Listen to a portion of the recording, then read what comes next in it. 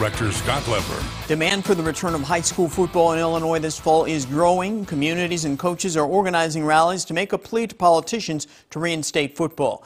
Rallies will be held this weekend in Chicago and in Springfield, but those rallies aren't likely to sway Governor Pritzker. He said today in Chicago that he's not in favor of games being played.